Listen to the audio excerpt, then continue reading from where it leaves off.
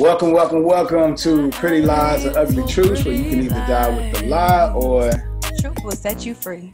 And I am the Alex E. Miller, and that lovely voice of reason you just heard was Toya vegan Mommania.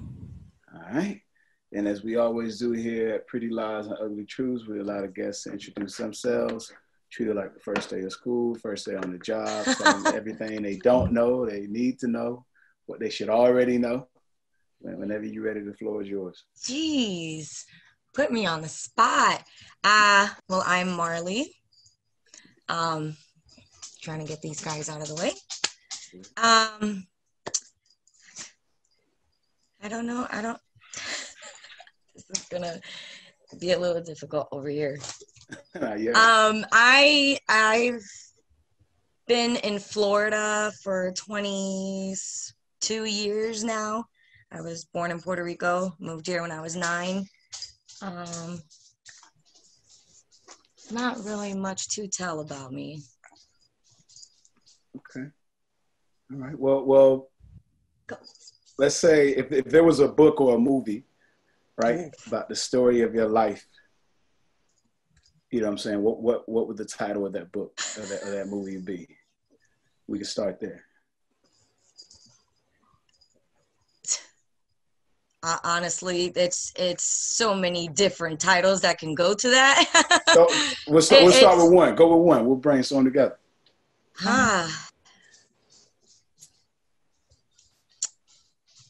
Something along the lines of like Napoleon Dynamite. I haven't seen that one yet. You haven't seen Napoleon Dynamite? Nah, I gotta expand my horizon. You sleeping Friday. Have you seen it? Yes, of course. Okay. Yeah. So y'all educate me on Napoleon Dynamite, and that's gonna help me see on how. It's a very corny movie. Yeah, he's dope. It's like it's so dumb it's funny. Yeah. So dumb it's funny. Yeah. Okay. It's one of those like, this is a movie. Okay. Gotcha. It has its moments. You gotta like just be that type of person. Yeah, you just gotta be watch it where you're like, this is just fun, you know. And it's like that weird where you can't like stop watching it because it's like so weird. You're like, okay. It's like this is a movie. Yeah. La Fonda. Gotcha. So we're gonna title the movie Weird and Corny Marley. See, I don't know. I don't really have a range. That's not right. That's not it. Because the thing is, I'm weird, I'm corny, I'm funny, I'm loving, I'm the whole nine. So there's like. So there we go. I like that. The whole nine. The misunderstood. The whole nine. Yes. Would it be like that? Misunderstood. The whole nine. Everything. All of that. Because when you're all of that, you're usually misunderstood. Because people like. Really, you know what I mean? They take you the wrong way. Yeah, yeah. They don't know which way you're going with things. Why do people find unpredictable? Marley weird? Why do people find Marley weird? People might not find me weird. I find myself weird. Right. Okay. It's not a they're gonna point it out, oh, Marley's just weird. No, Marley's gonna point out that Marley's weird. What's weird about Marley? Everything. It's a moment thing. I just do weird things. Whatever comes to mind, I'm all for it. You live in the moments. I definitely live in the moment. Right. I am a Gemini, so yes. Okay. A couple moments. I live in plenty moments, multiple moments. Yeah, I have two that are Gemini, 2 children, 2 daughters. Oh, have fun. Yeah. And 1 Cancer. They're all in June. So, yeah. I'm a June baby too, so it's not going to be that bad. June what? So with zodiac signs, I'm not too into it, but like a May Gemini is different from a June Gemini. Right. Gotcha. They have like the same further than that. base description, but certain things play into how they are as a person. Gotcha. Yeah, I'm June 23rd, so I'm a Cancer right on the cusp of Gemini. But I'd be lying to you if I said I knew about all the zodiac signs like that and the extent of what they do, what they mean. Yeah. I just hear we emotional. That's all I hear. I just know from experience and just interacting with people. Do you usually go by that, like zodiac signs and stuff? Are you like... No, because like I said, with zodiac signs, me personally, I feel like it's a canvas. This is what you're starting with. This is what a Gemini is. This is like the route to a Gemini. But also, you know, you're raised a certain way. Your morals are, you know, everything else plays a part into who you are as a person. But your traits, it boils down to the description. Like, we were just speaking on it, and I told people I make, you know, people forget that genetics are really a thing. Like it's almost everything. Yeah. You know what I'm saying? So I think that's like the biggest thing. Like you could be a sign, but depending on your parents. Right. Depending on your lifestyle, how you were raised, everything. Everything plays a part into it. It's not just oh, well, Geminis are two-faced, so screw them. Yeah. Or like Scorpios are just hornballs, which it's true, but it's not like, you know, it's true. Not like it's not like who they are though. Like, and then the thing with Geminis too is when they say they're two-faced, it's not that they're fake. A lot of people take the two-faced thing and be like, oh, well, you can't trust a Gemini because they just read the room. They read the room. Yeah. It's reading the room. I like to call ourselves chameleons because we just adapt. You throw us anywhere and we just blend in. Like with my daughter, my oldest, she's a Gemini and she's a teenager. So I see her already as a person, like an adult, you know, she's growing into that. And I can see with her dealing with friends, it's just with her, one day I might feel like dealing with you and one day I don't. And it's a light switch. She doesn't care about when that switches. She doesn't care. It happens. It feel weird. We can't help it. I just don't feel like that right now. I don't feel like that. We're natural born bipolar. So it's not like you said, it's not two-faced. I've never seen her be two-faced. No, it's not a two-faced thing. It's not today. That's all. We wear multiple hats as well. We're very, like I said, you throw us somewhere and we're going to pick up on that and just blend right in. Right. Make it work. Some of us are perfectionists, so we take it to the extent where you give me this and I'm going to better it.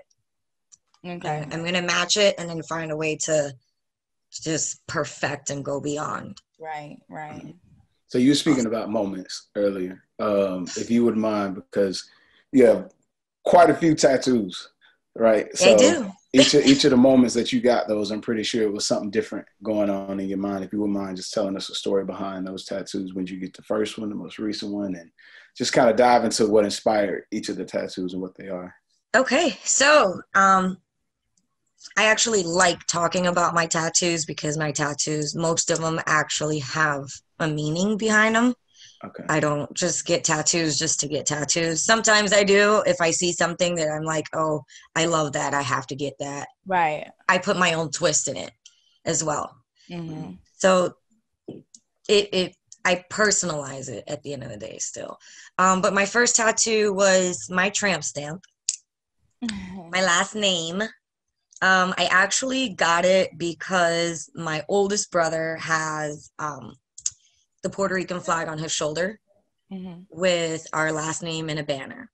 And it's like on clouds or something. So I wanted to, I look up to him. Like growing up, he's like my role model. So I didn't want to get my first tattoo on my arm.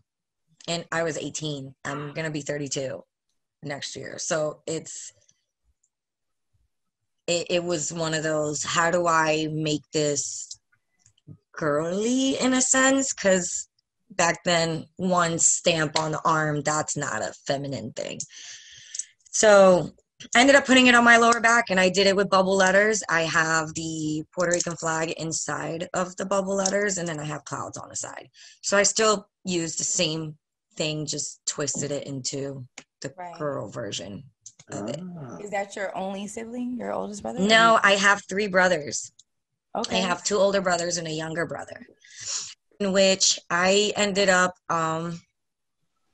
so my arm that I'm working on, my sleeve here, I originally wanted to do a good versus evil type of theme to it. So I was going to do like all pretty and positive tattoos up top, and then everything like skulls and dark, like literally. Right. Right. You know, good and bad Gemini thing. And I'm very pro Gemini. So I ended up getting me as a pinup. Nice. Oh, snap. Yeah. Dope. Wait, so I have a pinup on my back too, but it's not me. Can you see her?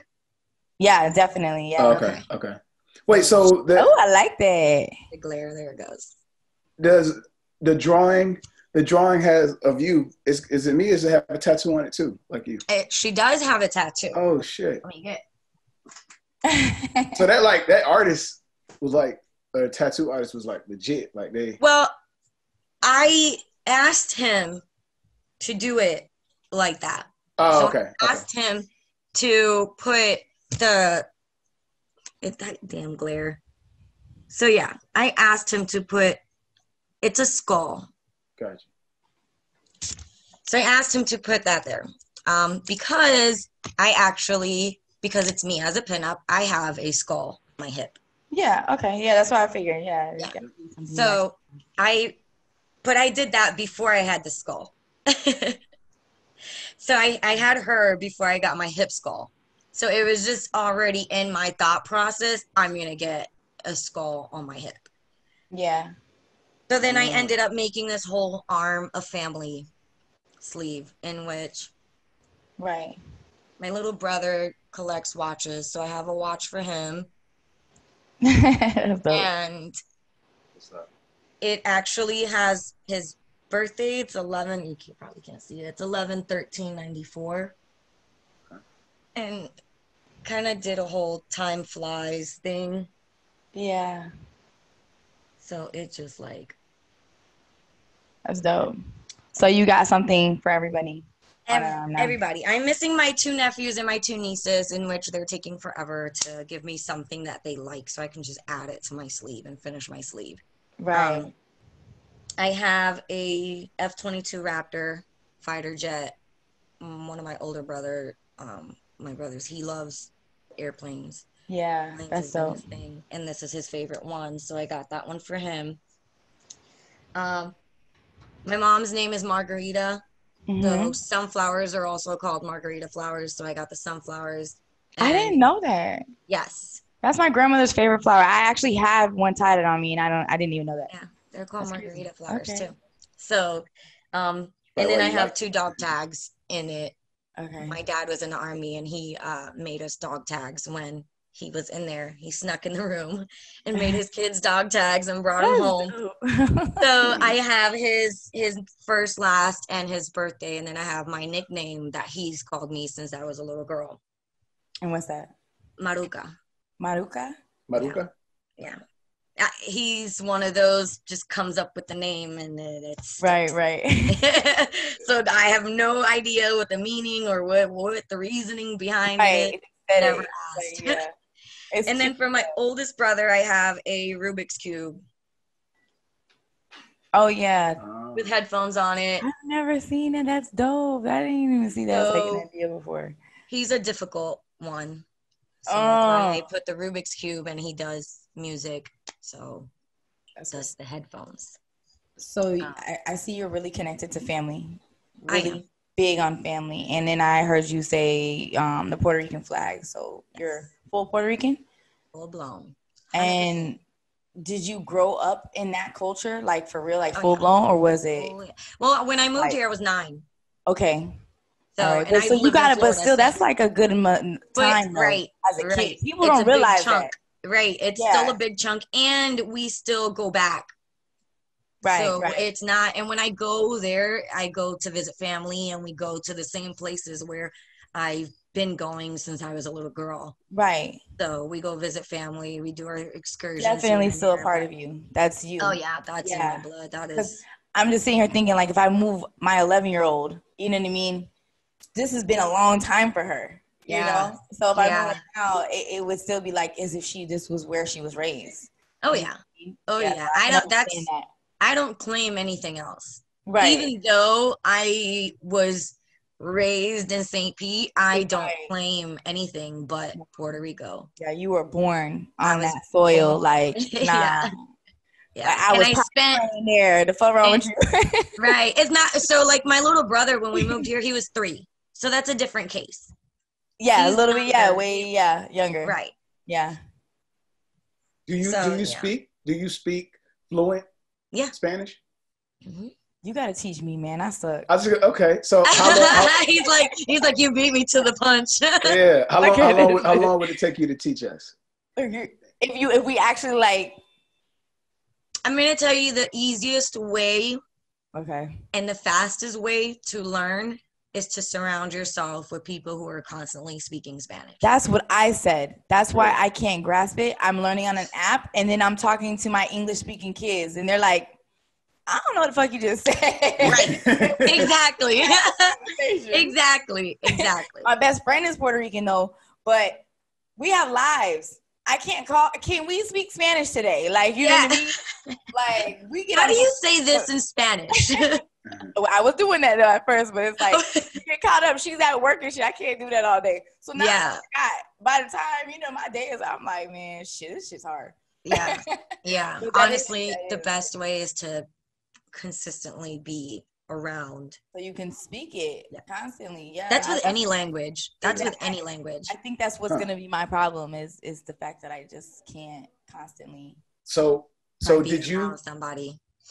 So like it was me and Toya, we both from Florida, right? And I remember being in school and they had what was called the ESOL program. Yes, I was definitely in that. And like I remember first time being like exposed to like girls that spoke Spanish coming to the school. And then I had an uncle. It was funny. He used to be watching Spanish soap operas.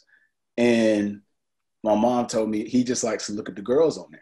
I was just going to say that. And it was funny because I was a little bashful about telling my mom, like, I go to school with some girls that speak Spanish and I kind of, that's like fascinating to me too. Yeah. You know what I'm saying? So I'm attracted to that because it was exotic. It's different. You know what I'm saying? Do y'all feel that same way about Americans? You know what I'm saying? When it comes to when y'all first come over here, y'all see us on TV and stuff like that, or?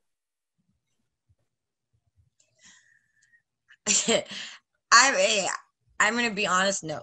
I mean, me personally, no.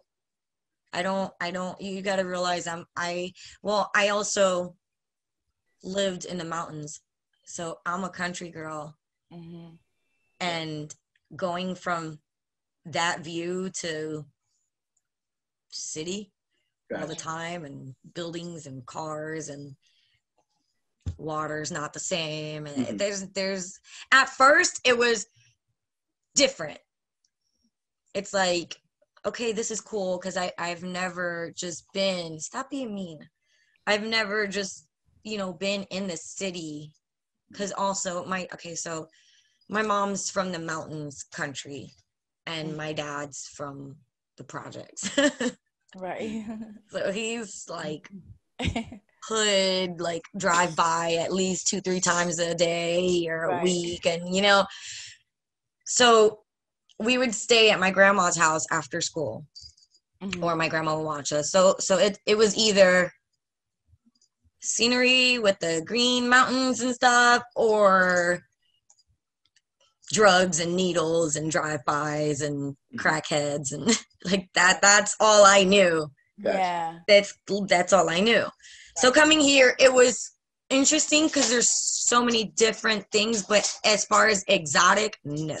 Because there's really no foundation. I guess because it's a big melting pot. I see what you're saying. There's no, to me, what is American culture? It really is. Thank you. You just took it right out of my mouth. Exactly. Yeah. What is the culture? There is no culture. Like, nah. There's no culture. Like, I love Jamaicans. I love Africans. Like, I love people from Africa. Like, teach me your roots. Teach me, your ancestors and all that stuff. Like, there's depth to that. Facts. There's nothing to hear except for a pot mixed with all these different cultures. Right. There's no United States culture. I see what you're saying. Which is probably good, because we don't want to know what that culture would be like either. Yeah, because it seems like they're trying to get close to that. No. Let's keep it mixed if that's what the fuck we got to do. Shit. Yeah. I think it's a lot of material. Like our culture seems to be like materialism is a big thing in American culture. When it comes down to like stuff that we buy. Right. Over here. Even though like black people, we like the orphans of America, you know what I'm saying? But it's kind of like, you know, we put the sauce on like everything, but at the same time, you know, you see people take and emulate that when it comes to whether it be they style of dress, they body type, stuff like that, you know what I'm saying? Mm-hmm. So it's interesting. With you being from Puerto Rico, is that something where you never felt the need to go into, because you see a lot of people, you know, they will get like they body done, you know what I'm saying? They get an ass job, you know what I'm saying? Or they finna get their boobs done or some shit like that, right? And I notice you use the hashtag natural things sometimes. So with you, like, if you wouldn't mind diving into like the diet and fitness regimen and stuff like that, like, how do you maintain your figure to where you don't have to go to those lengths? I'm actually blessed because I don't work out. Right. I had a feeling you were going to say that. I don't eat healthy. I don't work out. I actually, since the pandemic, it's gotten bad because I don't work out. I haven't really been dancing like that. Like, you know, I work at an assisted living facility in the daytime. So I still have to watch where I go and who I surround myself with COVID going around, when I have to go back and deal with these elderly people. Right. So I've been kind of easing into going back to work. So I'll work like a Friday or a Saturday and just once a week here and there. Prior to that, I was working Friday, Saturdays. Yeah. So, and I was actually working out, but I don't eat healthy either way. I just have that body that I could just eat anything. You think it's because you're from Puerto Rico? No. You feel like, is it? No? It's just you. It's your own genetics. I'm not, but before I had kids, man, I didn't care what I ate. I wasn't moving. My weight was going to stay the same. I was slim and nice, and I didn't have to do shit at all. I don't. I mean, I don't think it has to do with where you're from. I think no, it does not. It's your genes. It's Well, I guess that's what I mean. That's what I mean. Say for example. But I have heavy family. Like I have a mixture of both. I have heavy family and I have skinny family members. Like it's a mix. It goes wherever it goes. Right. I can gain weight if I was to like really focus on it and pay attention to it. Right. And I can be even more toned and fit,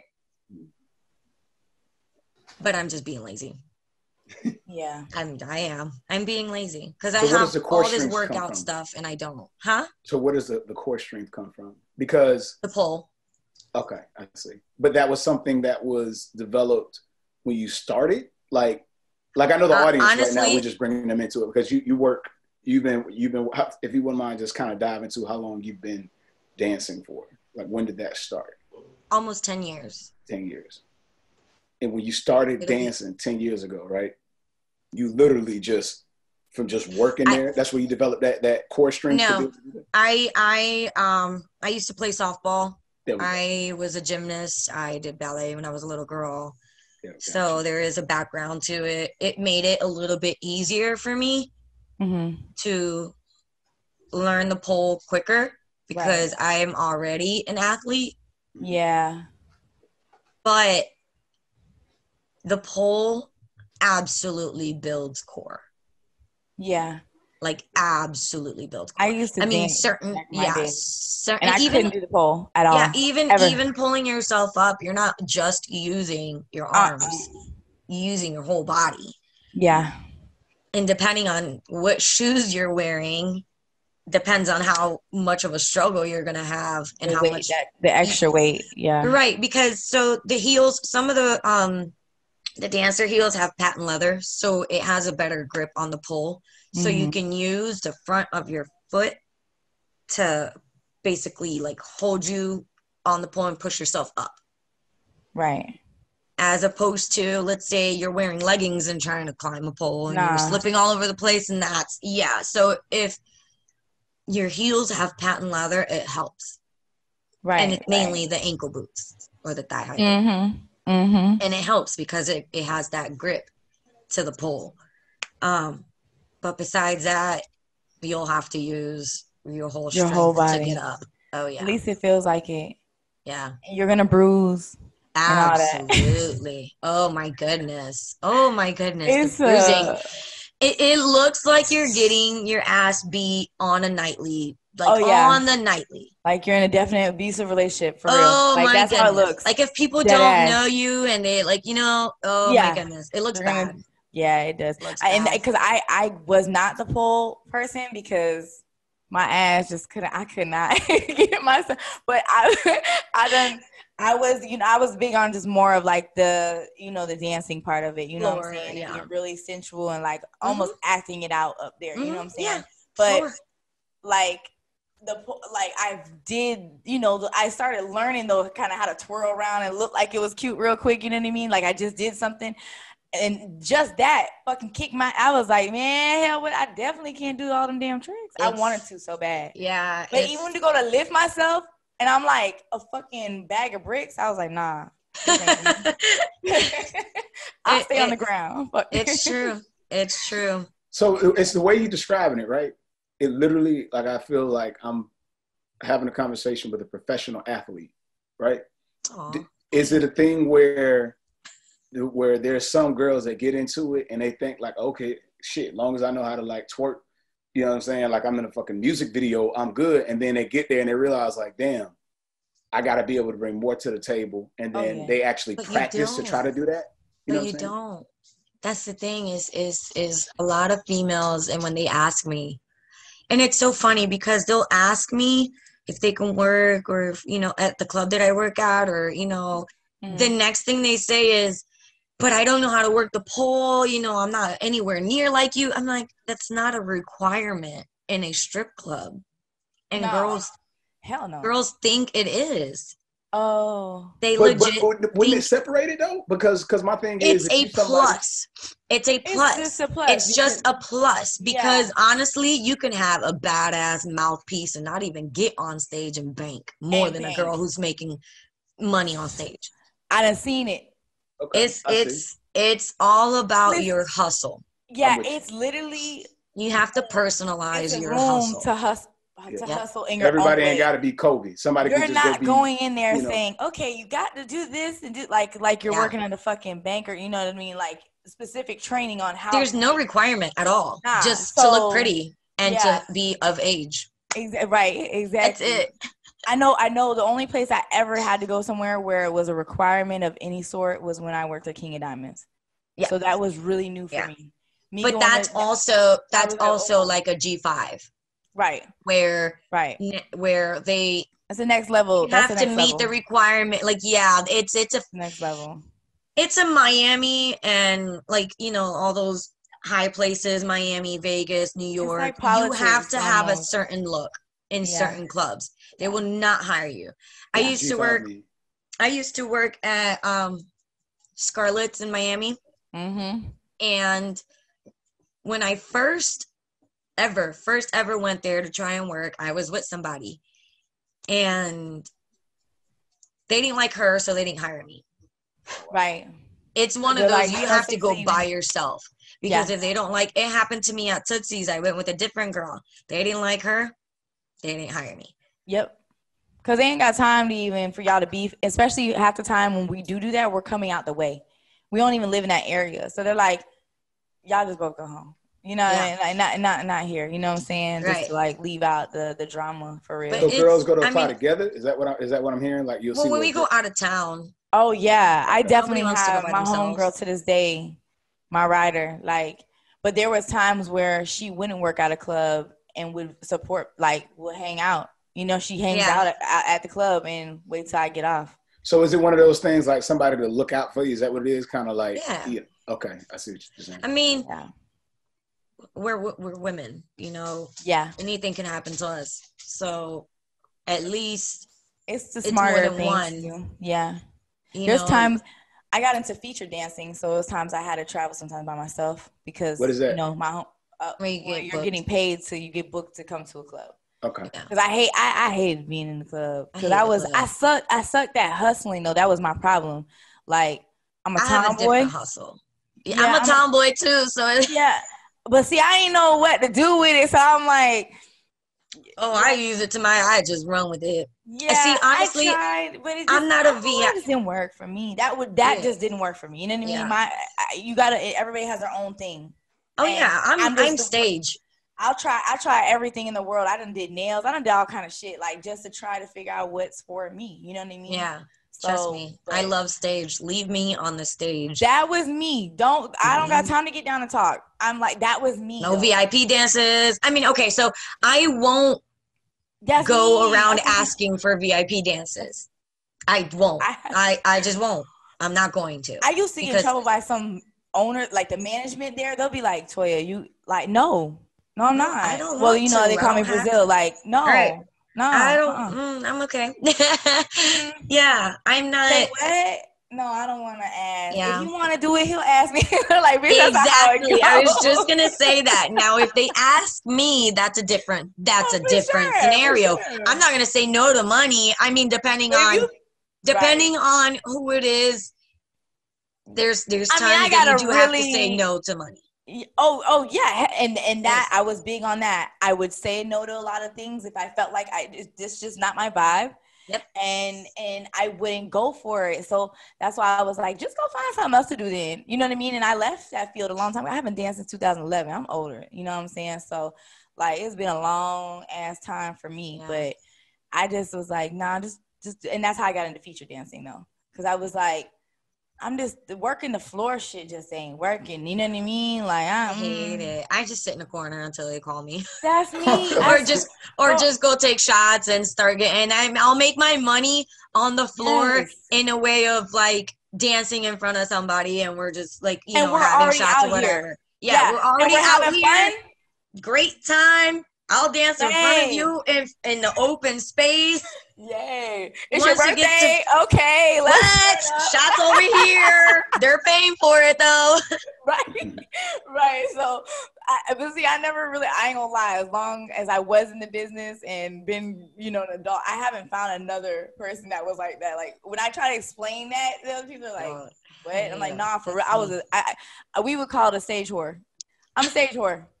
That's where I want to please. That's the some stage whores in this house. And I just get in that mode up there. And I'm on the pole. I'm sure it's the same thing. It's a performer thing. If you're a performer, you're a performer. Take it as a performing. Doesn't matter if you work the pole or not. You can just perform. So just like I spoke of, like, okay, like it reminded me of like an athlete. So like when LeBron is a free agent, right? Everybody that's a sports fan be like debating over like, okay, where's he gonna go next? Right? So they're looking at the smaller shit. Oh, he's selling his house. Oh, his kid checked into this school. All this other shit, right? Is it certain reasons why a stripper may say, I'm gonna go work at this club over that club? You know what I'm saying? Is it kind of like that where they're like, oh, I need to go here because they got this popping or whatnot over here? You know what I'm saying? Like, you always go where the money's at. Always go where the money's at. But is it well, how about this? Is there certain reasons that it's more money at some clubs over others? Is it the way the club carry itself? Mm-hmm. It's the employees. Yeah. Okay. At that point, it's not the dancers; it's the club itself. Oh, that's a big thing. Okay, so say I got money and I want to start a strip club, right?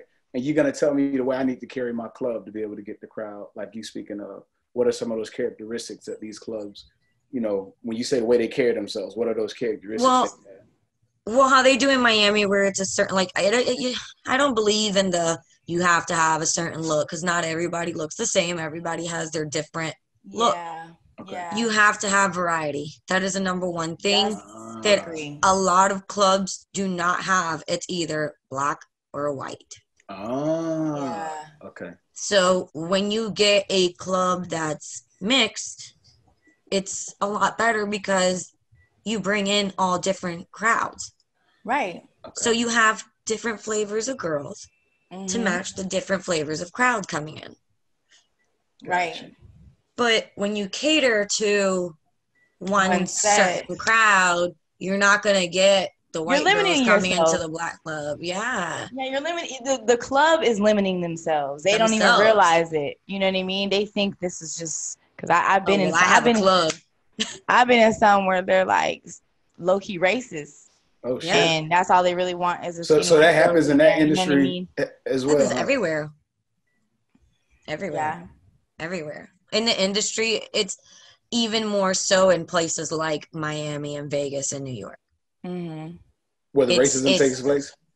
It's not where it takes place. It's where it's more out there. Okay. Yeah. Like the judgment.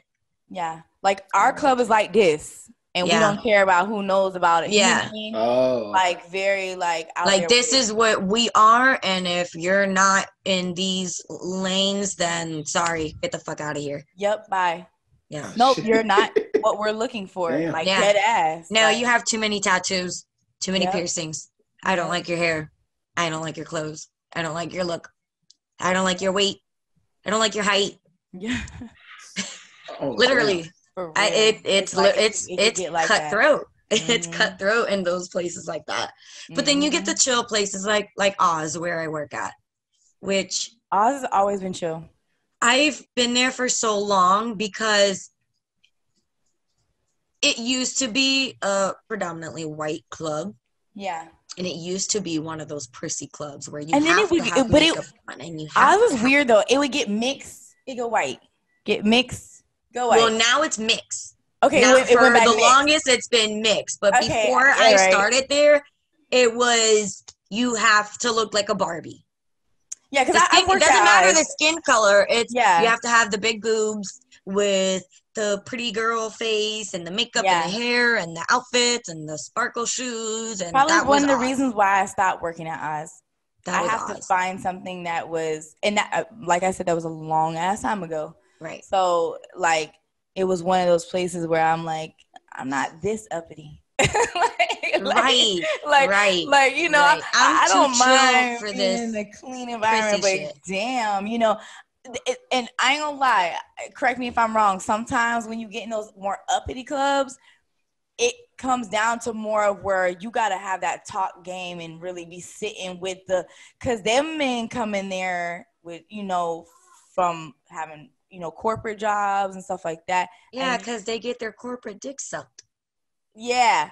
So you catch the vibe. And for somebody like me, I was like, I was going to say, I'm trying to come in here and like, you know. Yeah, people like us, we got to make our own lane. And make it rain a little bit in here. That's all I was coming for. You know what I mean? I'm not trying to sit and convince you out of fucking all your paychecks. You know, it's weird. I'm not going to lie. At Scarlett's in Miami, I did do, because it was easier, I did do the sit down and talk. Like, I don't mind sitting down and talking with people. You want to buy me drinks all night? I'm all for it, as long as you're paying me at the same time. Because I'm not just going to sit here and get drunk for nothing. Did all the because it seems like it's a lot of bullshit, like from the racism to I'm even hearing a little bit of classism, which is like I didn't even really know what classism was till I like got out of high school and was hearing people mention it and understanding like even within races there's classes. You know what I'm saying? So y'all deal with racism, classism, all type of shit. Is that what kind of put you in the mindset of branding yourself outside of the club? Because I see you have your merch line. Like, if you wouldn't mind, talk about what influenced you to start doing that. Honestly, just the popularity came out of nowhere. So I was like, hey, I'm just gonna go make Team Marley shirts. Yeah. And then people were like buying them left and right. I'm like, okay, sure. Left it alone. People were asking, hey, you're going to have more shirts or, you know, what's going on? So at that point, it was a request. Yeah. So my mind went to, of course, if you have a good head on your shoulders, when you go into dancing, that's not your finish line. Mm-hmm. Really? You know? So... Okay. You asked really like no. I didn't take it like I took it in a sense of like it's crazy that people go in there and try to make like an actual career out of dancing. Yeah. So that's impossible? Because that's something like, that is impossible. I always wonder, is it a thing where you could put in a certain, because this is me. I ain't no stripper, so I'm not gonna know, right? Mm-hmm. I know, people tell you, oh, you go work here for 20 years and there's gonna be enough money you're gonna make it where you can retire, right? But my thing is, well, if you look at the money that I've always heard of strippers making, right? Depending on how they manage the bag, they technically could do that shit for, say, from 20 to 35, from 25 to maybe 40. And if they managing their money right, they got enough to like kind of retire some shit after that time, if they manage the money the right way, based on the money you hear that they make. But think about it. 35 is not 25. Mm-hmm. So who in their right damn mind wants to be 40 and dancing? They're not in their right damn mind. Right. I'm not gonna... I mean, if you do it, let's say I did it from 22 to 30. Right. And I put all that shit away. Yeah. You can retire in that little bit of, you can retire in one fucking day from dancing. Right. But it's not what everybody makes it out to be. It's not money every night. So the money ain't like that. Hell no. Hell no. There's nights that I've gone home with nothing. With nothing, or just enough to put in my gas. Exactly. Listen, a lot of people are, this is not even just dancing. One thing about it is, this world, I'm sorry, I'm going to say, are just really blunt and just straight up, people lie.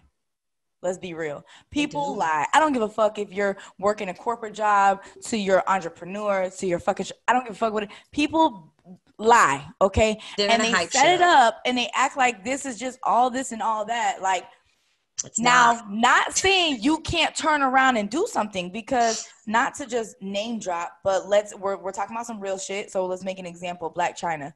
I was in that very same club at the moment she was still there. Mm-hmm. She didn't take her shit. I don't know her business as far as vesting and made her. She just found something else to do. You know what I mean? Like, I just feel like she just sucked the right dick. I was trying not to say it like that, yeah, but just say it how it is, because that's how it is. You get lucky and boom, find your way out. Find the right person. I got out on a way more. I got a whole story behind that. Way more different situation that was way different than someone leaving the club. Because Lord knows I didn't fucking get out and be with anybody, so I didn't have a way out. I made a sacrifice. So for, what I'm saying, my children or whatever at the time. But man, people are not like she said, like, bro, there's times we're not leaving it all. Like, what the fuck, y'all think that's every day? Nah. That money ain't going like that. And then you got to think about it like this, bro. That's just unrealistic sometimes to sit here and be like, you're making all this money and you didn't save it?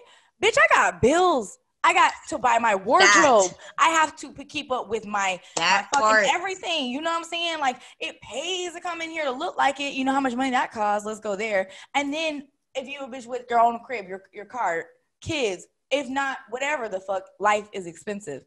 So it's just almost unrealistic to sit here and say, especially with fast money, people that get fast money, that they're able to save. Been somewhere by now. Them probably the ones you don't want to talk to about that. Because it's coming in so fast, we have so much shit to pay for. Yeah, the way, y'all sounding kind of... It's like drug money. Yeah, I was going to say, it's like people who talk about, people who think like, okay, they're going to get into the streets and they're going to make all this We the plug of the they don't understand. It's like, the club is a cartel. It's like, well, you have to re-up. They're not thinking about that shit. They're not thinking about, well, when you get your money and then you flip that shit, you got to take what you done made and re-up to flip and continue. It's a process. So it seems like y'all go through that same shit where you constantly have to spend money to make money with this shit. Damn right. People got to understand that it's also not, like I said, like she said, it's not a daily thing. Let's say I work. And it's not, that too. I work Wednesday through Saturday. Let's say I work Wednesday through Saturday. Right. This week, I might make $10,000 Wednesday through Saturday. Next week, I might make $100 Wednesday through Saturday. And why 100? Why 100? Because let's say you look at the money that you actually made when you pay your bills, you didn't make shit. No. And then a lot of people get caught up too. This is like the worst. Like when you make fast money, drug dealers, everybody that can make fast money can vouch for this.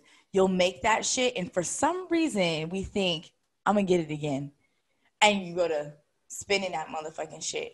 So you're like, because you know your hustle, so you're like, I'll be able to get this shit again. Right, I'm gonna and make you might go through a like, fucking drought for like 2 months, where you not gonna see that 10 grand again in 1 week. Not in 1 week. You know what I mean? Not in 1 week. So you probably didn't. Let's be real. Who else? You got to be real about everything. Who else does not? There's a lot of people that when you start making money, or as soon as you make money, you might go get that fucking Benz off the lot that's gonna cost you $500 a month now versus the $150 car note that you had on your Honda. Let's be real. Who doesn't do shit like this? That's the American culture is about material. It's you hit it on the head when you said that, actually, Alex. Yeah, if anything, we're about is fucking material shit. Yeah. And that's the cycle that we're in, and it's a real cycle. And it's hard to break.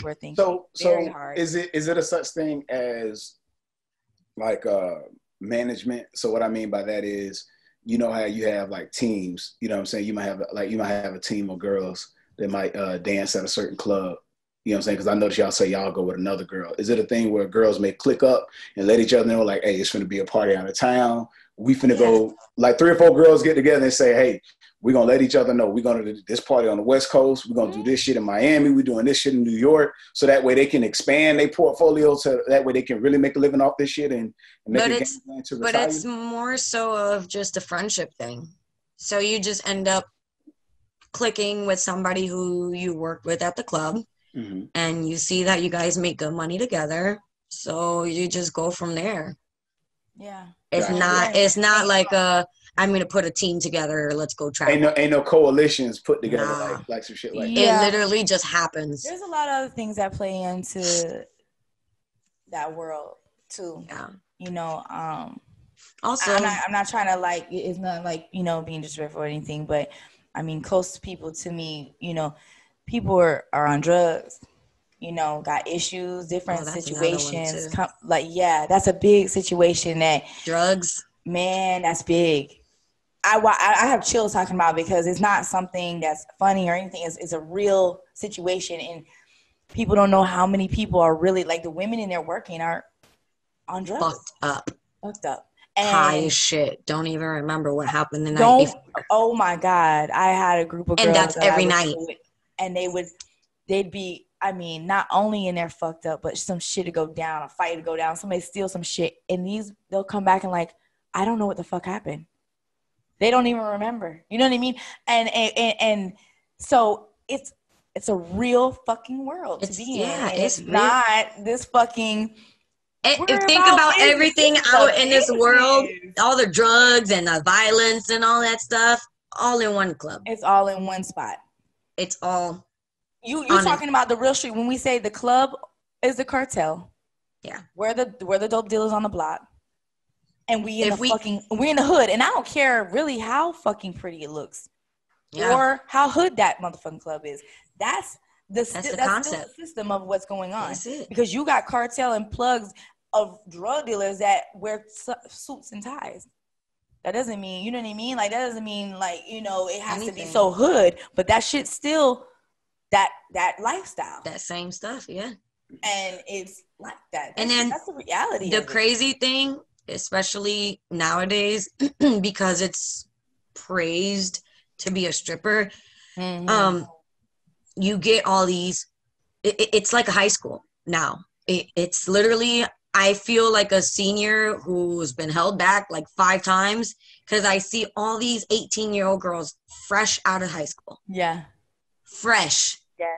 They don't even try to get a job. They just go straight into the club. They're not even going through no struggle. None. They're just pretty with a body because they ain't had, you know, no kids and shit like that yet. And because it's the thing to do. Stripper. I'm going to be a stripper. Yep. That's how it is nowadays. And I started dancing at 22. I don't even know when I think 23 for me. 22, yeah. How does how does being a dancer affect your love life? Like, has there ever been a time where somebody approached you and you took it serious? You know what I'm saying? And it was like a customer. Like, there was a customer and they approached you, but you took it serious because the way they moved in the club, you felt like, damn, okay, I could legitimately, like, I could see myself with somebody like this. Is that ever something that happens? I personally have never taken any customers. I would say there's actually one guy, the last guy I dated, and I think I met him as the door girl before I started dancing. Mm-hmm. And then I started dancing and he came to the club. And then after that, it just became a thing. And I actually stopped dancing because I personally don't feel comfortable people all over me when I have somebody in a real at home. Yeah. Right. Yep. But it's different. Every relationship is different. Yeah. Because now me being with a stripper, why am I going to be like, I'm not going to work because I don't want to, I mean, you go make your money. I'm going to make my money. And it's just a bottom line. You got to have that trust factor in that part. Right. I can agree with you. I've never had a relationship out of the club. Like, people that I were actually really dating and like sleeping with and being with, like, in a relationship, they weren't someone I met there, and it wasn't some that, you know, and actually when I got in a serious relationship, I did the same thing. That's when I would leave. A lot of us leave too. When we get in relationships, that's when you know we done got in a real relationship. When you don't see us coming to work no more, yeah, that's what happens. But that's how you know you have morals. I mean, for the most part, because some girls will only stop dancing because the person they got with has money. And they're paying them they're paying everything. So then when they fuck up, then here she comes back. Yeah. No, I would actually play a regular role. You know what I mean? Like, go out and get a regular job and, you know, let me go and, you know, be of the world or whatever you want to. Still have a job, but not in the club. Yeah, not in the club. Yeah. So, yeah, I can agree with that totally. So it seems like the whole soccer mom, you know, wife type shit, but still be a dancer shit. That shit is that's not realistic. Like, you don't see that. It is. So you've worked with people where they have full out families, and this is kind of how they providing for their family. Like, they got a husband, they got kids, and their family understand. I mean, the kids may not know. You know what I'm saying? But you've seen that. So there's actually a lady that I work with at Oz that she's there. Let's just say she's put all of her kids through college. Right. By dancing. I mean, she has a day job, but she makes dancing money. Mm-hmm. And she's old, like older lady. She's like 50 something, and somewhere around there. So, but now, like, her kids, and she's had relationships, like she's had men that she's been with, and they know that she's a dancer. You know, she doesn't let any of that stop her. So when we were talking about making it a career-wise, that is the only person that I have seen that can made it a career and did something with it. Yeah. And is now, she says she's going to retire, but it's just a life. You get used to it, especially when you're doing it that long. Right. And the money, it's just a second job for some people. See, something like that, I feel like it should be a movie about stuff like that, because that's like a real untold story. It's weird. I wasn't able to. That's where my sacrifice had landed with my children. And I wasn't in a relationship. I was single mother too. So it was like, I don't want to keep leaving them at night and with, you know, even though they're with a babysitter and stuff like that, but I'm, you know, paying for this and all that. And it was like, I was torn between wanting to be a real soccer mom, like, for real, not up all night, you know what I mean? Like, trying to get my rest during the day, or it was just weird for me at the time. But what is like crazy now, I do OnlyFans. I just got into it, just breaking into it. And that for me is like, I'm kind of back in the world, but I'm not. I've had it for a couple of years. Now my kids are older though, like they even know. You know what I mean? I'm very open with my kids. People might not agree with, but I'm not hiding shit from my kids. They're your kids at the end. I don't, for one, I don't condone things. So with me being real is more of a teaching thing than this is what's up. Like, this is cute because they already know I look like this, but I'm dead serious. I'm not going to play with. Right. Like, this is just to please the crowd. But yeah, well, no, this is me because I'm weird. I like my fucking hair weird. I like me weird. I like that's me weird. That's not me. You do. I hope you like it. Cause bitch, this is what I'm doing this week. You know what I'm saying? Right. That's me. So I don't do that at all for anybody, but they know me now. You know what I mean? And I know me now. So now I'm back at a place where I'm not going to change. You know what I mean? I can't fight against who I am. So if I feel like this is what I need to do to make money, I'm gonna do it. You know what I mean? Like, but when you finally found yourself, it's like you found a balance. Yeah. And being all free. Of it.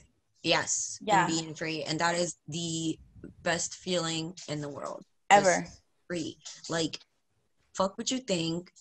Fuck what anybody thinks. Right. This is what I'm going to do. This is what I feel best is for me and my family. Like, it's the best feeling ever. And so how does OnlyFans work for you then with that? Like, OnlyFans is just an extra check for me. Right. Right. I have...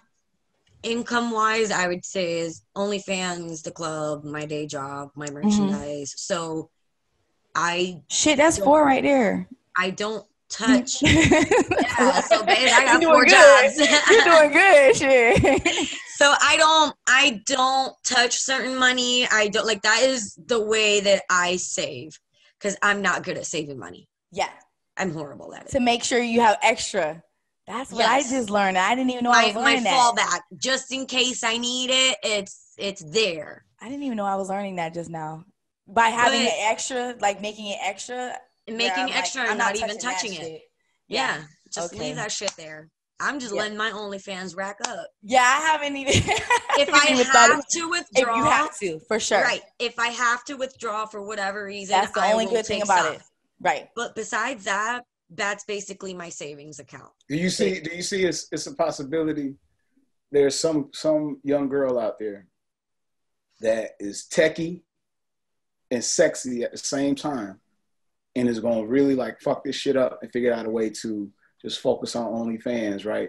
And be able to like be on like do you feel like we can foresee a girl being on the Forbes list type shit?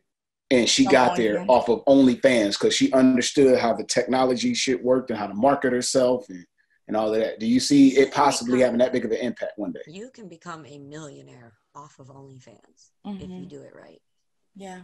There are so many ways to make money off of OnlyFans. Right. Like itself, there's so many different ways to have an income. And within your subscription, you can make more money. Right. Within the same program. Yeah. So your content can get tipped. Yep. You can do a personal one-on-one and they got to pay for whatever you send them. You can refer somebody and you get a percentage out of whatever they're coming in with. Right. Like it's so many different ways to make money just on OnlyFans. Yeah. You think it's going to have an effect on the amount of people that go to the strip club and say, you know what? No. I'm just going to do this. Nah. No. Not at all. I think I heard somebody say that recently and I'm like, fuck no. Not at all. Those two are... Humans need physical contact. Need it. Gotcha. I don't give a damn how good it is. They might log on there at the end of the night, you know, if they're just home, but a motherfucker going outside. You know what I'm saying? We just had Corona and that shit was like, people were like, bitch, I'm ready to go. Right. I'm gonna go to the club. Right. That was a perfect example. That is a perfect example of humans need contact, physical contact. They need something there. Right. Or they go crazy. Yeah, they lose it. You can't, it doesn't matter how much of a, what's the word, introvert you are. No. It doesn't matter. At the end of the day, eventually you're gonna need some kind There's of enough money contact. for everybody out here, man, for one. And that's another one. That's another one. People's checks aren't their last checks. You feel me? So if I went out to the club last night, that don't mean I don't have money to spend tomorrow while I'm at home to go subscribe on a girl's OnlyFans. You know what I'm saying? Like, people money ain't just stopping at one place. So, right. Do you see yourself ever like completely stepping away from, say, not only dancing at the club, OnlyFans, ALF, and just hopping into something completely different than the way that you're generating revenue right now? Or is it like, absolutely, that's been my whole life. So everything right now is kind of just for the time I get bored being. Easily. Okay. As here comes the Gemini again. We get bored easily. I'm sure your kid, you'll pick up on that with your kid. It's the ADD thing, and it's like when you beat a game, what do you do after? You got to find something else. I'm not gonna play the game again. I already played it. I already beat it. What's next? So if something is repetitive, it won't last for me. Yeah, drive you crazy. You're like, it gets boring. Yeah. I need, like, working in an ALF is like working in a daycare. Different every day, literally. And I work in a mental facility. So so for sure. It's definitely a different person. The same resident, just today it's a different person. A different situation. Every day. So with that, I don't feel I will. I mean, I might be there for a while. Friday will be my 1-year anniversary there, actually. So nice. Yeah, I'm proud of myself for sticking it through. Yeah, because you probably like, this is a big fucking... why? I have no freedom. I want to go here. Why? I want to go to the beach today. But then if I only dance, I'm like depressed in the house. I have nothing to do. Yeah. I have no purpose in life. You're drained. Your energy's drained in another way. Yeah. I'm going to wait till Thursday because the rest of the week is worthless to work. Like, it's... Do you have anything specific that like, this is something else I want to try? What is it? Animals. So animals have been... Okay. Growing up, I wanted to be a vet until I seen one of my ex's dog get put down because she had cancer. And it was like the saddest thing in life. Right. And I'm like, nope, I don't want to be that doctor. I don't want to be that person to be like, I'm sorry, I have to put your best friend down. Right. Like, that is depressing. And I do not want to be that person. But I still want to work with animals, but mainly exotic animals. Like wildlife biology is a thing. All the animals we can see at the Neverland Ranch with Michael Jackson. Goals. Seriously, like goals. Bubbles. Like, I want to look out my window and see my giraffe just walking by. Like, right. Yeah. Who doesn't though? I'm telling you, like, come on. Like, my goal is to have a monkey. Yeah. I wanted one for my 30th birthday and it didn't happen. But right. Yeah. I'll make it happen. You'll get your monkey. Where did that come from? Like, is that something when you were little? Like, where did it? Because a lot of people, they just be like scared. Like, unless it's like in America, you know what I'm saying? Unless it's like a dog or a cat, people are afraid of being anywhere near like any exotic animals. I was raised in a mountain. I lived in a mountain. I can't say I was raised in the mountains, but yeah.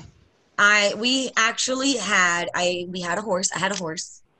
Really, it was my dad's horse, but being the only girl, we take everything from dad. Right. So all his pajama pants and his t-shirts, and I'm daddy's girl, so I took everything, even his horse. Right. I said, Daddy, she's no longer yours. She's mine. Right. We've had a horse, we've had dogs, we've had rabbits. Oh yeah, so we had a dwarf cow. My dad had a dwarf cow. I wasn't born yet. We had a goat. Yeah. So I mean, farm animals and just weird creatures are the thing for me. Yeah. Coming from an island, so I don't know. I just love animals. Right. Like I don't like people, but I'm good with people. Right. Right. When you say the mountains, like where at specifically, if you don't mind? It's called Trujillo Alto. Say it again. Trujillo Alto. Trujillo Alto. Yeah, Trujillo Alto. I think I said it right. I don't know. It's just like Trujillo Alto. And that is based where? Where is that? Where are these mountains at? If we want to. In Puerto Rico. They're in Puerto Rico. Gotcha. Real quick, I'm not trying to like drag you any further, but with you being a daddy's girl and everything, how did your parents take to you with like dancing and all the, those events? I've always been, I don't think I was like, I might have been like the worst kid that my parents had. Yeah. The most troublemaker. Yeah. I don't know which way to put it, because I was always getting in fights. And mind you, I went to a private Catholic school. Oh, wow. Yeah. I was always in the office. The nuns would call my mom, and my mom had to come down and whoop my ass. Right. So always in the office, always getting in trouble. And I have you always been that like rebellious kid. So. And I have 3 brothers. Yeah. So I got treated like a younger brother. I didn't get treated like a younger sister. Yeah, I got 5 brothers. I know. I have no sisters. Yeah. This is why we're so much alike. Yeah. Yeah, I feel you. Like, 0 sisters. That explains too. I didn't even think about it either. That explains why you're like that too in the club. Yeah, okay. Yeah, yep. I got it now. Okay, yeah. 3 brothers, only girl. Yeah. Yep. I have a younger sister, but she's my kid's age. So I didn't grow up with her. Yeah, she doesn't count. She don't. Like I grew up with 5 brothers though, so yeah, I get it. She doesn't know the growing up life. So you being the rebellious one, which I was the one. I was like more hood than everybody too, but so yeah, I was just. So, like, listen, was it kind of like expected then, since that's the case? Like, no.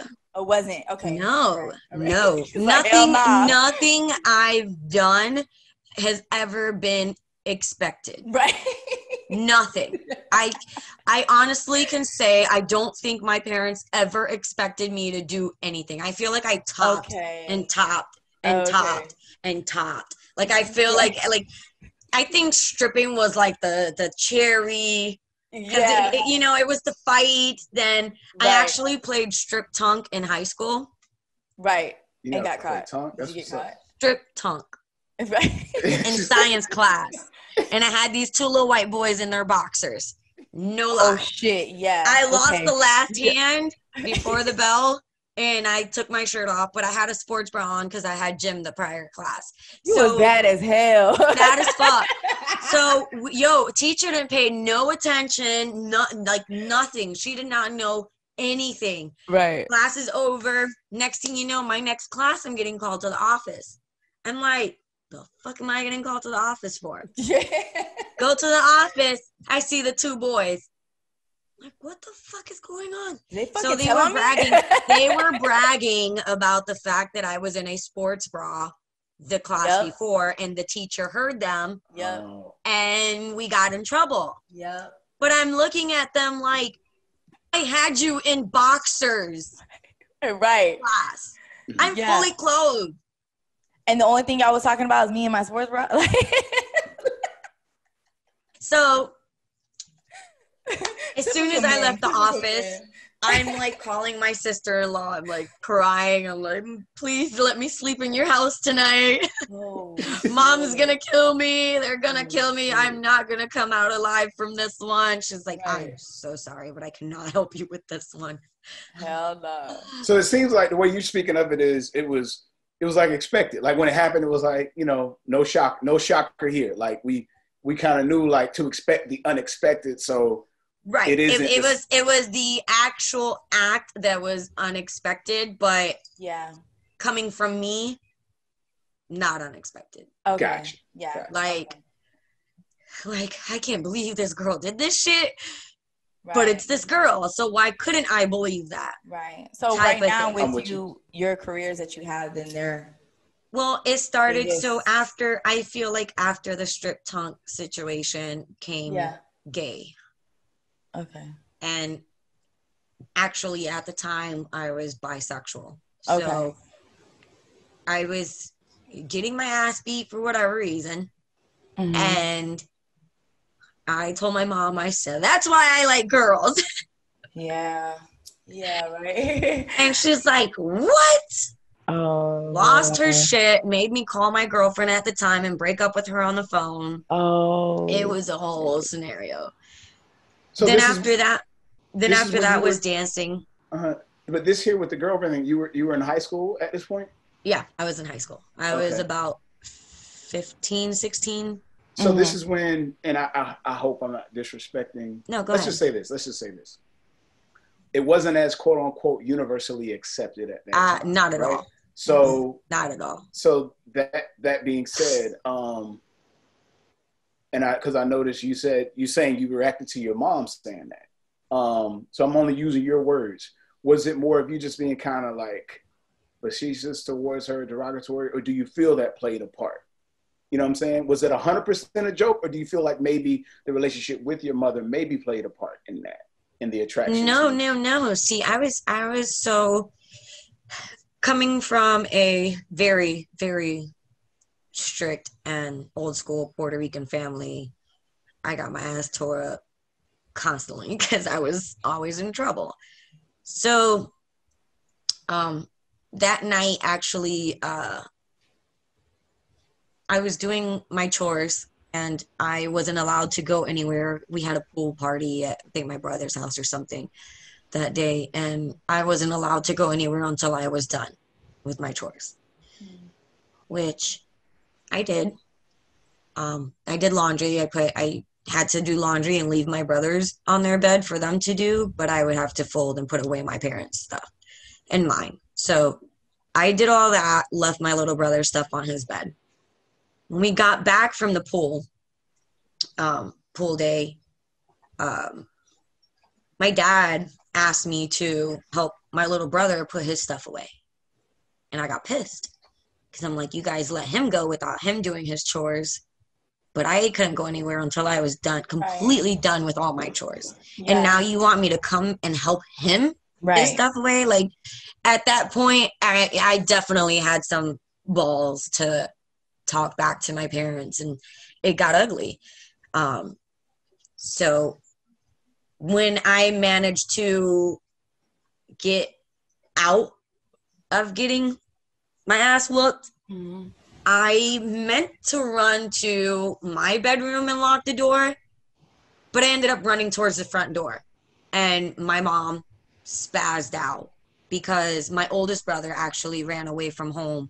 It was kind of the same thing. He was, it was literally the same situation. Yeah, like he was tired of my dad putting his hands on him, that he like took off. Right. At 16.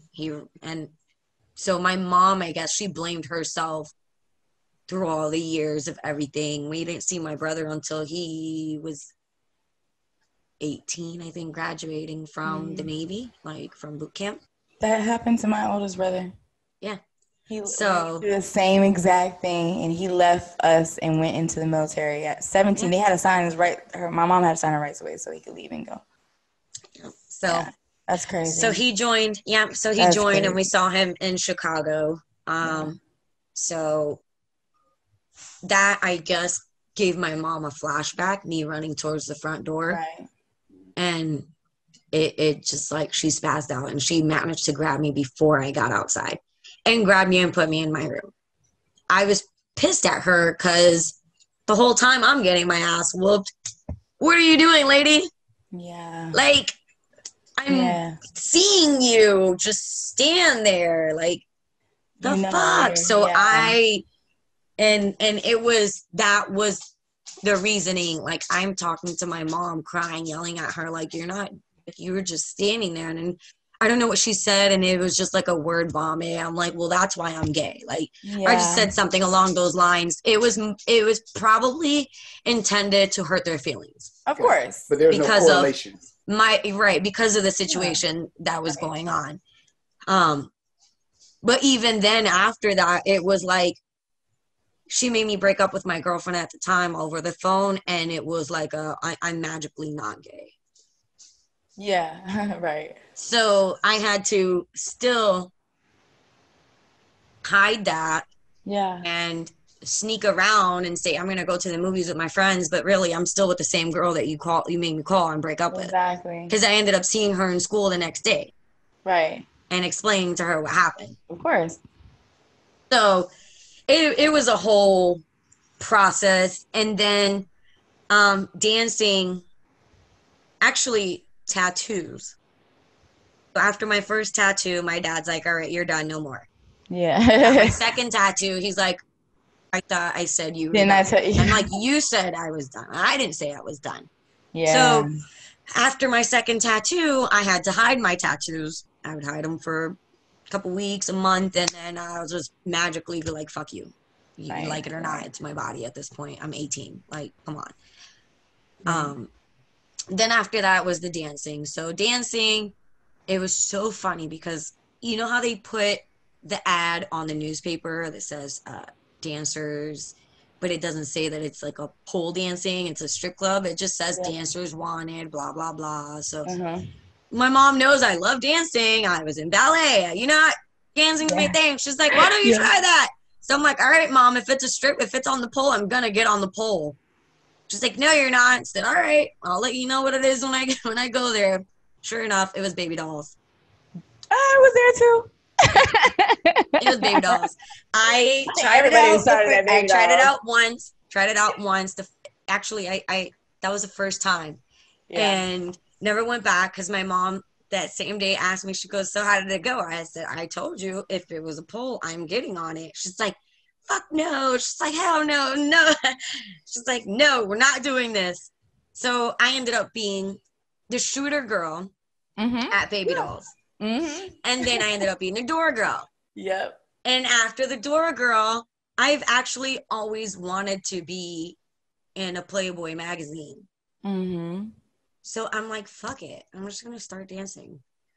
And I started dancing at Treasure Chest. At the time, it was like brand new club, just opened.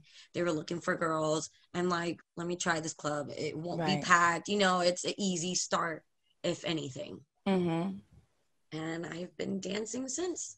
And then when my parents got wind of it, I'm 22. The fuck are you gonna do? You know? But of course, they're in my ear. It's not good. And my mom's a all Catholic woman. But I ended up turning it into a sport, which is what I do with everything. Which I ended up showing my mom down the road, you know, my actual pole videos. And I'm like, Mom, and normalizing it. Like I'm like, I'm not doing what you think everybody thinks of a strip club. It's not a whore. I mean, to an extent it is, but not you every are your dancer. Own person. Every dancer has their own thing. I'm not back there doing the whole nine and the extra stuff. I'm literally putting on a show. So when they started to notice and realize that it's a show, and I started doing the pole competitions at Dollhouse. And you're really, like you said, making it a sport, and you're doing that, and then also a parent knows their child. And I think that's how my parents always cope with me just ending up doing what the fuck I want to do, because at the end of the day, they know, like, I'm not going to go too far into anything where I'm like, but also you're not going to stop me from doing something. But you're definitely not going to stop me. So the only thing I could do is help you normalize it, like how you showed her those videos. Like I can normalize it with you, like, Ma, like this is, you know what I mean? Like this is how I move. You know what I mean? It's crazy, but. And then it just became a thing. It's more a more common thing to do pole work. So they just it got to the point where my mom would be funny. Like she's actually helped me straighten out ones and count ones. And it gets like that. It gets like that. Like trust me, that's how your world starts working with you. Like my growth, who you are, tough. That's why I try to be like that with my kids. I'm real. I'm not. My growth was tough, as you hear. It was very tough, but it's very rewarding these days. Like I have the best relationship with my parents. Right. Okay. So it's like, so even despite like, and they joke with the gay stuff. They just, now I'm one of the boys, and right. you know, like everything, all the pain was, I don't want to say it was worth it, but I mean, if that's what I had to go through to get where I'm at now. We just talked about that. If we didn't go through our pain and the things that like are lessons, like we wouldn't have known anyways how to do it then anyways. I just figured that out myself. Like, why beat myself up about what I went through when I just didn't know the answer to that at that time. Right. And now the way you're opening up about trauma, right? And you're opening up about, you know, your sexuality and stuff like that. Mm-hmm. Do strippers ever have like therapists? Like, do you ever see that where it's a girl that dances, but at the same time she has someone that she's sitting down with to kind of help, you know, unpack that? Because I'm just guessing that can be a lot on a person. A lot of people in general do not have somebody to talk to. Yeah. So I've never known of anybody that. So, and it's also who do I trust with my personal information? Because it's not just that you don't have anybody to talk to. There's plenty of people you can speak to, but who do you truly want to share that vibe with? Like that personal stuff. And then they don't turn it around and use it. Yeah, like right. I've come to my freedom and to just, I can talk about anything and everything that's happened in my life. Right. Because it's painful. Right. And I could talk about anything and I'll even cry while I'm talking about it. Yeah. But it's you can't use that against me in any way. I'm not. You're real with who you are. You're free. And you're not ashamed. So it's like, if you did want to take this fucking information, talk about it, I'll tell them too. At this point, like, there's nothing like, you can say or do that's gonna make me feel bad about what I've lived through. Facts. When did Marley become that Marley, or were you always this way? No. Was there a defining moment where you was like, you know what, fuck it. There's nothing about my, you know, my story and my life. You know what I'm saying? That when I fully opened up my whole, well, I can't see my whole life because my parents do not know a lot of my, what's the word I'm looking for? My hurdles and my little dark cloud. Your personal. Yeah. Simply because I don't want, I base things off of people's reactions. If you don't react the way I think you're reacting, I feel a way. Right. Whether it's a good way or a bad way, depending on how you react. And I don't like not knowing things. Right. So when I say, you know, this is what happened to me when I was like this many years old, I can tell people that. I can't tell my parents that. I don't want to put them through any kind of pain. I don't want this to be a conversation. I don't even want that in your head. Just I don't even want that.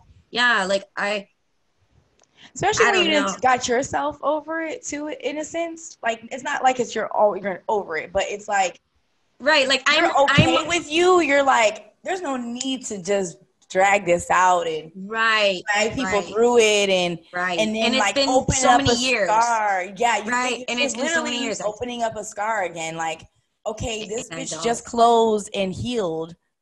Like just healed. Like, or even just starting to fully heal. Like it's there's moments. I have my moments, not gonna lie. I have my moments. Yeah. I have my moments where I'm just like down, like shit. Like why am I thinking about this? Right. It might be something that triggers a memory of what happened, and I'm like trying to find something else to throw that away and just think of something else. But I just personally don't want to put my parents through that. Yep. I can relate. I'm comfortable talking to anybody about it. I'm not comfortable talking to my parents about it at all. Right. At all. And I think it's mainly because I don't know what their reaction is going to be. And I don't want to hurt their feelings, whether it's what happened or why I took so long to say something. Or if they're even going to believe what I say. For me, I feel like I'd have to go through it again. And I don't want to be like, when it comes to them personally, if I have to share this with other people, it's like, okay, this is just me, you know, whatever. But this is what happened in my lifetime. Them, it's like, it has to be a situation shit again. And I'm like, I don't want to. Yeah. I don't want to relive that. I don't. And when you're doing, I don't know what it is because I don't understand it either. Like, you know, why is it when it comes to them specifically? It's because like, it's scary. It's scary. Okay, you have kids. Yeah. Think about, you know, if your kid was to come up to you and tell you some wild story. 30 years later. How are you going to react? You don't know how to react. It's going to be like living through it again. Yeah, you don't know how to if I have to know my child went through something 30 years later, I would be living as if it just happened. And I guess that's what we know that they're feeling. And that's us having to live it again. Because we know that now y'all are living in it like it's new.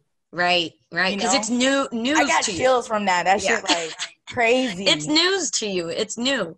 So you're going to want to know why, who, what, when, where, how. Like all that. And I don't want to go through all of that. No. I want you to know. And have them feel it. It's like. Yeah, I want you to know, but I don't if it's gonna come to that. Yeah. But the love from them still matters to you, it seems. But it seems as if you found a way to get their love and not worry so much about the acceptance. Am I right when I say that? You know what I'm saying? Where it's just kind of like, or they just kind of started to accept you to the point where it's just like, you know, because when you spoke of her, you know, counting the ones with you, you know what I'm saying? It's like at this point, they're loving you for who you are, and you don't want to get in the way of that. Right. Yeah. Right. I got you. Right. I mean, even though the news I would have for them is not anything to do with dancing, or being gay. So it's not. It doesn't have. That's a whole other can of worms. Is it more childhood? Yeah. Yeah. So it's yeah. It's its own can of worms. Yeah. Like my sexuality, my choice of jobs. That's adulting. That's different. It's That's not something. Trauma. Right. Yeah. Right. It's not trauma. It's not trauma.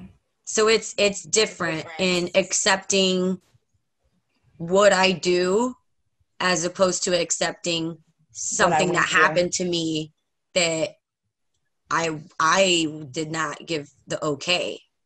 I thank you right now.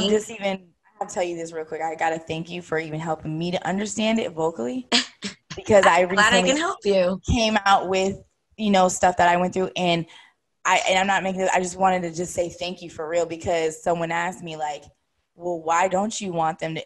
This was like the same conversation, and I didn't know how to really even explain it till just now. Getting to talk about it with you, you literally brought me to like, that's what it is. Yeah. That's why I don't feel comfortable to do that with them yet.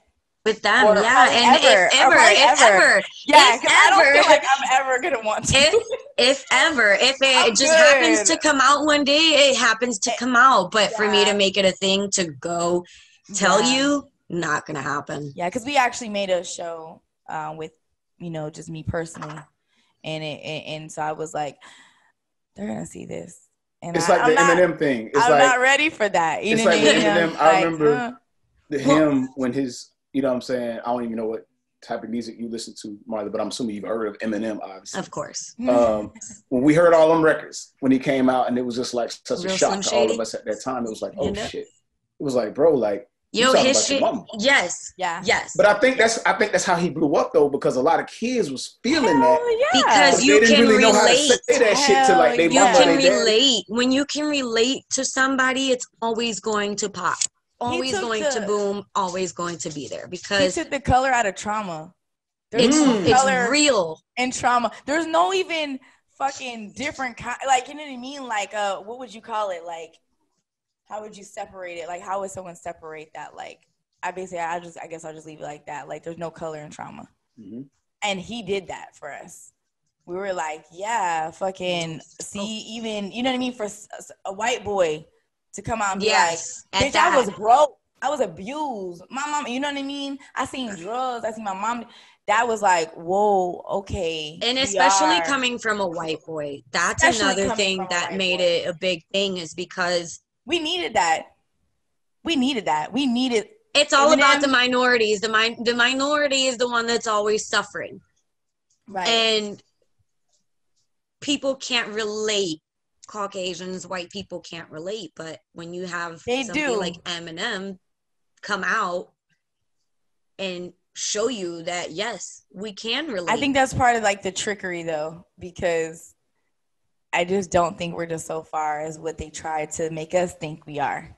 I think that's like they're one of their things, their tactics to keep people like at a lower vibration and not really understanding what the fuck's going on, because we're like so relatable, all of us, you know what I mean? Like it just, there's no, like, I guess there's no color in fucking trauma, and that's something, if we can understand that, we should just get to a point where then there's no fucking difference between there's no color in anything, period. Yeah But that's the hype.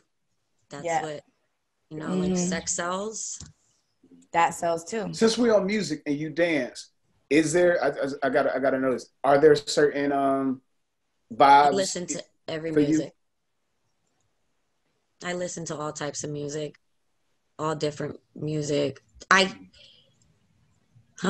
used to not be able to get into jazz, but yeah, I like it all. Country, everything, rock, Spanish. So you mean to tell me there's strip clubs out there where they playing country music and all that? I've danced to country music purposely. Oh, you didn't know there's strip clubs with country music? I have no clue. Oh yeah. What the fuck? Yeah. I actually requested a song. I ain't been in them type of strip clubs. I've requested a country song before. Yep. As hood as I am, I have one of my favorite country songs that I used to. It was only one, but I danced to it, and like, yeah, rock, all that shit. Yeah. What you thought, Alex? What you thought? Hey, but I mean, as a dancer, when you speak on it, like Marley told us, you got the black clubs, you got the white clubs. But as a dancer, you hear all types of music. Bro, I don't care how much you are. As a dancer, you definitely get a chance to know music. Like, and I mean, I know like hood motherfuckers like me, and we know like country songs, like music, you would call it. You know yeah. I mean, don't get me wrong. I know that shit. Like, because my girl listen to country music, but I learned a lot of it out of strip clubs. Like, it would be like, and I have favorite songs now to this day because I was in the strip club and I got to learn, like, you know what I mean? I had to listen to it. Shit, I was in there, and I'm like, right. Don't have a choice. Gotta be there for the 7-8 hours. Especially if a girl requested and that's the shit she danced to. She danced to what? Man, shit, you gonna hear that shit every time she come on that motherfucker. Every time. At least 2-3 times a day. Right. You guys, congratulations. Your Instagram gets shut down quite a bit. Would you happen to know where like that stems from, or hating assholes? I tell you, because I done got now that I done started this little world, them bitches got my shit taken down so fast. I was like, what the mad for what? So what they like reporting it, and yes, they report. That's what I got to realize. No, honestly, it got to a point where I legit think Instagram has it out for me. Like Instagram themselves. Because you know what?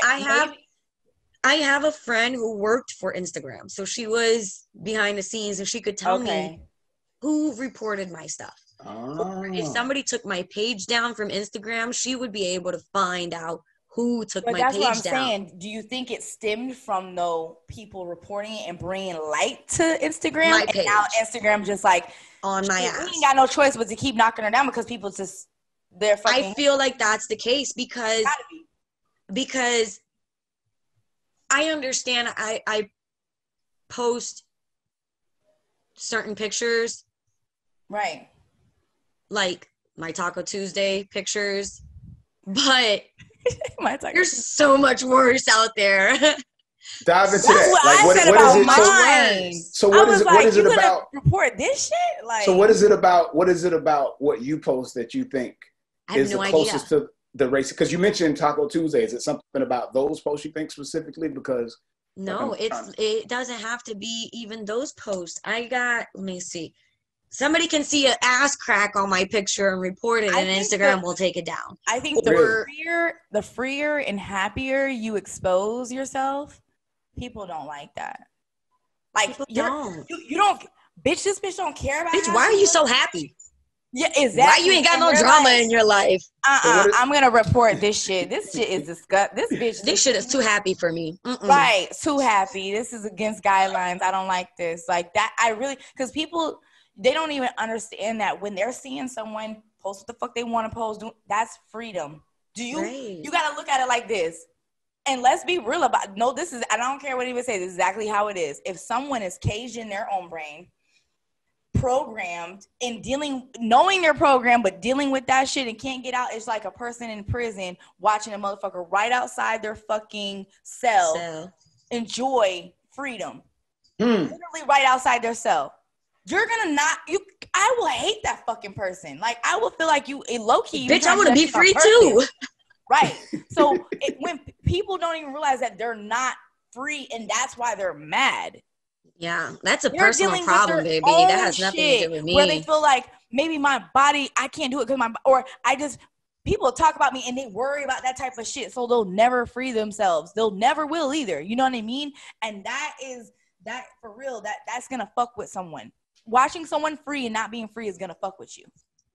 So people that's watching that might not know, would you mind diving into Taco Tuesday? Exactly what is that? Yeah, I was curious too. I ain't gonna lie. So, taco. Yeah. What's a taco body part? Yeah, I figured that part. Okay. Yeah. That's dope. Gotcha. But it's just the print. Yeah. Gotcha. Like, it's not like I'm... Here you go, world. I mean, I am on my OnlyFans, but you have to pay to see that. Exactly. So that's totally different. But I'm not, right. I know what's going to attract the crowd. Right. I know what's going to get my page followers. Yeah. I don't care what kind of followers I get at this point. Yeah. Just enough to have people share my stuff. See, and I'm on the borderline on how do I do that, and maybe you can help me. I don't know. And not get canceled. You ever thought about taking some of them followers, Marley, and like maybe developing your own like list, like a mailing list or some shit like that? Like, because having a business and merchandising and having to rebuild your Instagram, and you obviously have a theme, like you just spoke of Taco Tuesday. Like, if you wouldn't mind, speak on that process of trying to retain your following and trying to be able to mobilize it. You know what I'm saying? To where you're not just confined to Instagram. Well, I don't know, because I use a lot of, how I have 4 different incomes. Okay. I have Rude. I have about, 4 social medias: Twitter, Facebook, Instagram, Snapchat, and now I have TikTok, 5. So I kind of just juggle all of them throughout all the social media. So if I lose my Instagram, most of those followers are on my Facebook. I have a lot more followers on Facebook and Snapchat than I do now on Instagram, obviously. So Instagram has become, because I feel like I'm targeted by Instagram themselves at this point. Like, there's no way that people are reporting my stuff all the time like that. And there's no way that my page gets taken down when there's other stuff worse, and other stuff I'm sure is being reported. So I don't really care about Instagram as much right now, because I still have Facebook, and actually I'm trying to build my Twitter, because you can have literally anything on Twitter and your page will not get taken down. Okay. I don't even have a Twitter. You can post pictures on Twitter? Girl, you can look up porn, and they've been telling me to get let me not do that. I was about to go on my phone and be like, look. Bro, I gotta get But with it's wild. Twitter's wild. Twitter's Okay. very wild. I'm pretty sure they can report your stuff, but nobody does. Yeah, that's not the world for that. And Twitter is not about that. All social media is different worlds. Like, I'm TikTok famous, literally. Like, I don't know how the fuck it happened, but it happened. And I got that shit unlocked. But TikTok's easy these days. Yeah, Instagram was a slow. I'm just now getting follower. That shit, it moved the slowest. Instagram moved my Twitter. Everyone. You'll like Twitter. I need to go ahead and just start a Twitter. They've been telling me this. I need to. You'll like it. I've had my Twitter page since 2009, and I didn't really focus on it until recently. Yeah. And I went from like 2,000 to 5,000 followers to 10.3. Okay. Within the last couple months or so. Yeah. Because I've really been focusing on my Twitter. Yeah. So Instagram has become if it gets back up to the 70,000 that I had, it does. If it doesn't, whatever. That's what I have Twitter and everything else for. Exactly. Because I have my Facebook, I have 130 something thousand on my personal page. Plus my Marley page is got about 11 to 12,000, like the professional page itself on my Facebook, the fan page. And then my Twitter got 10,000 there. Snapchat, I get like 4,000 views on my stories and stuff. So it, Instagram right now is whatever. That's the redheaded stepchild. Exactly. They piss me off. So yeah, for real. Like, I've had so many pages, and they've all gotten to at least 30,000. And it's weird because a girl I know, she posted. She's not new, but she doesn't have, but she's covering. Like, it's beautiful pictures, and I posted it because I just adored the photography. They flagged your shit. And she's allowed to post it, but they were like, "Bitch, we'll shut your shit down." They sent me a message like, "Bitch, we're taking it down, and we will shut your fucking hole." I was like, "What the fuck?" And she can post that shit though. It's her page. I'm like, what? Like, oh, another one. I actually have. So the last Instagram page I had that got deleted, there's actually a fake page out there that I had so many people and myself keep reporting it. It's probably still out there. Never got deleted, but my page got deleted. But I'm reporting it that this person's trying to be me. They be on some weird shit, bro. They on some other shit. You think that's the real page, but me that has like 40,000 followers, and I'm reporting this page that has 2,000 followers. I'm with you now. I think they picking.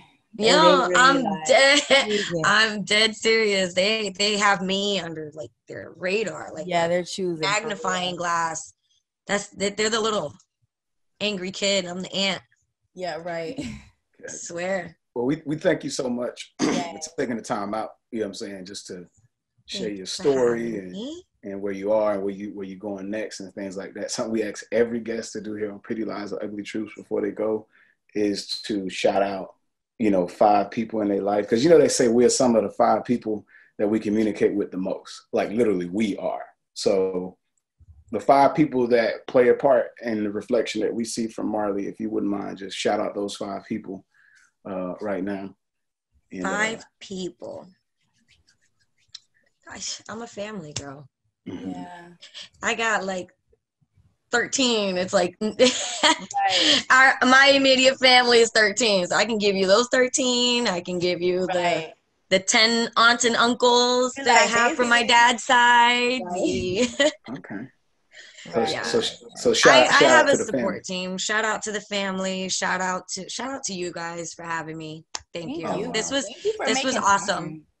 This was awesome. I'm down to come back always. That's what's up. I enjoyed this. This was good. I appreciate it. And I'm glad I can help you out.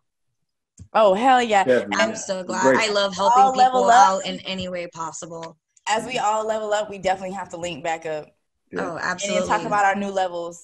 Absolutely. Yes. It's no such thing as it's no such thing as a shameful plug here. So you can go ahead and like take the floor and like shout out everything from your hashtags to your @ signs to websites, whatever, where people can find your stuff at. All right. So let's start with the social media. So my Facebook is Marley Negron. Okay. How do you spell that? Marley and Negro with an N. Okay. I love everybody's reaction. Oh, that's another one. My last name, it's Negro and I wanted to ask you that earlier. So people just magically chop off the last N and they look at it and they're like, what does your tattoo say? It says Negro, bitch. Yes, it does. Like, how do you just magically erase the other N? It's whatever. My Twitter is my last name with the number 3.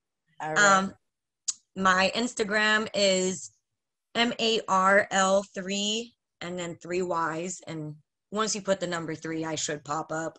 Right. With my little unicorns. I did my Twitter. My Snapchat is my last name, period, Mar. I also, my Marley merchandise is on my Instagram, which you could just order through there. My merch manager is the one that runs that page, so people don't think it's my page. Right. I'm not the one replying. Right, don't bother messaging me on there. Not there. Message me on my personal page. Because, I mean, he'll transfer it, be like, this person said this, and I'm like, thanks. Right. He'll deliver the message, but, yeah. So, yeah. Dope. Well, we're glad that we could have your time and plug everything you got going on and wish you nothing but prosperity moving forward. Yes, likewise. Thank you so much. Thank you. You're welcome. Teamwork make the dream work. Right. Always, baby. Always. For sure. All right, have a good one. All right, y'all enjoy your weekend. Do the same.